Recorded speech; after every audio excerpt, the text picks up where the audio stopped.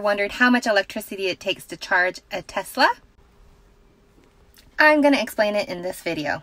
So I'm in my dashboard of my car, and as you can see, here is my mileage. And we'll go down to the very, very bottom, which shows 12,515 miles. And as you can see, it's taken 3,441 kilowatt hours to drive 12,515 miles. So let's calculate how much that costs. Now let's do some math. 3,441 times, let's use 35 cents a kilowatt hour. It's $1,200 to drive 12,500 miles in my car.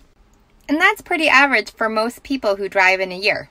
Let's see what it would look like if you did it with solar, if it was 18 cents a kilowatt hour forever. $619. I'd get solar if I were you. Reach out to me at jamiegreenthesolarqueen.com for a solar consultation, and make sure to subscribe to my channel for more videos like this.